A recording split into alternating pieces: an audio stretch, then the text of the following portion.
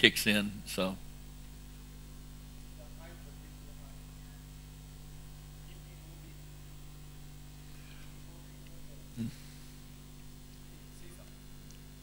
One, two, three, four. 1, 2, 3. I really wish this is a lot easier. I started to start with this simply because I was going to be doing this. I just was hoping that we could do it so that the volume, the sound wouldn't change. But, it's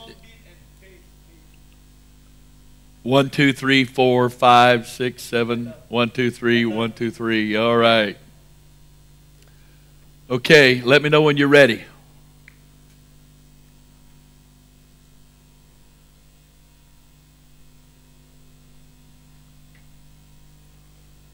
We ready? Okay. We're picking back up with number D. The structure of the congregation, again, that's singular, of Israel was 3.5 million strong. Moses was the bishop or the overseer, and Joshua was the pastor. The relationship between them and their roles in leading Israel was clearly established in Exodus 17, and I've already talked to you a little bit about that. That's where Moses was on the mountaintop, and Joshua was leading the troops in the valley. That's Exodus 17. Moses stood on the mountaintop, provided the covering authority. Joshua led the people in the battle down in the valley. The congregation of Israel had 12 tribes. So the church had 12 main congregations, with one tribe represented by 2 halves.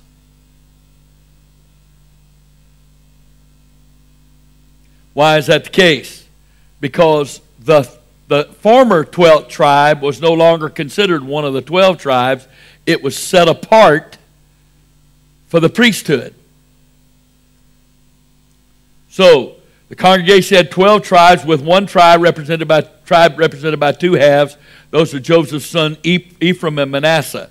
10 tribes plus Joseph's 2 sons received equal shares as tribes, even though they were called half-tribes. The 13th tribe of Levi received no inheritance of land except the cities of refuge. The priesthood and the Levites, the tribe of Levi, were expected to live dispersed among the people. So the fivefold ministry, the leadership, the priesthood, did not receive an inheritance. They were supposed to be provided for by the other 12 tribes, or the 10 tribes plus the 2 half-tribes. So Joseph was the 11th tribe. Levi was the 12th tribe.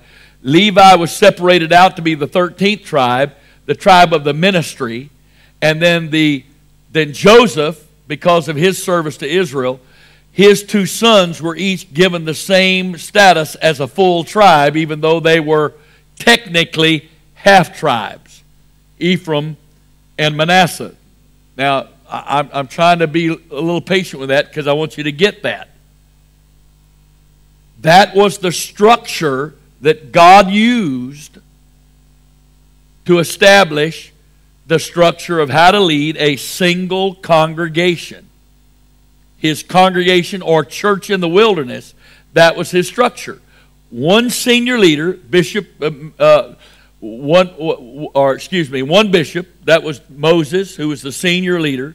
And then under him was the pastor or senior pastor, Joshua. And then there were 12 tribes, 13 counting the tribe of ministry, the priesthood. And each one of them was headed by a prince. Okay? Or a senior elder. In addition, the tribes were broken down into different levels of leadership. The original structure and the original leaders were a product of the growth of the nation or the congregation of Israel from a family of 70, which is a father, his 12 sons, their wives, their children. When his family entered Egypt, they totaled approximately 75 souls, or 70 who came with Jacob into Egypt, plus the family or the tribe of Joseph. When Israel left Egypt 430 years later, the approximate size of the congregation of Israel can be estimated based on this. The Bible says there were 603,550 men 20 years old and older, not counting the tribe of Levi. A very conservative estimate would place the size of Israel at over 3.5 million men, women, and children. They would have easily been over 4 million strong, counting the tribe of Levi. Now, how did I come up with that? Here's how it happens. There were 603,550 men 20 years old and older. You could be married younger, but you did not go to war until you turned 20. So this 603,550 men were all family men. They were family men. There was virtually no such thing as a man not being married. There were more women than men, and for the future of the nation, it was expected you marry and produce children. Obviously, there were situations of barrenness occasionally. We know that Sarah was barren. We know that Rachel was barren. We know that Rebekah was barren. We know that Elizabeth, mother of John the Baptist, was barren. We know that Hannah, mother of Samuel, was barren. So it is possible that a man was married but didn't have any children, but it was not a common thing. So therefore, if you double 603,550 men because of wives, that's 1.2 million. If you understand that they had more children than we normally do nowadays, they probably, you look at Jacob, he had 12 sons. Then it is very likely that they had probably somewhere, counting the girls, which weren't usually mentioned, no offense, counting the girls, they were probably anywhere from 4 to 8 different children per family. So let's say just 4. So you got 2 parents, that's 1.2 million. 4 children would be another 2.4 million.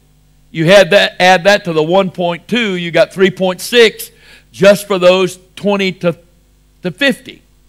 Well, what about those who were older than 50? You want to know where the word elderly came from? Biblically, you were an elder at age 50. So you went to fight at 20. You were no longer expected to fight at 50. You were now an elder. Elders weren't counted in that number of 603,550 men because they were the army of Israel. There were 603,550 fighting men, men of fighting age in Israel when they came out of Egypt, and that doesn't count the 13th tribe of Levi. We don't know how many there were in the tribe of Levi, at least not in this context. So if you add in Levi and all his children, and add all of those over 50 that weren't in that 603,550, it is easy to see that Israel was probably a nation of over 4 million people. So God's first church was over 4 million people. His church structure that he created to lead that church could handle a single group of people functioning as one group of over 4 million. Praise God. Now, is it not possible then that that same structure, when applied to Singapore, could enable you to reach all the people that God wants to reach in Singapore and to take care of them properly? Praise God. The structure of the congregation of Israel did not change with growth. God's structure was clearly implied even when Israel was only a family. One father, a mother, 12 sons, who married, had kids.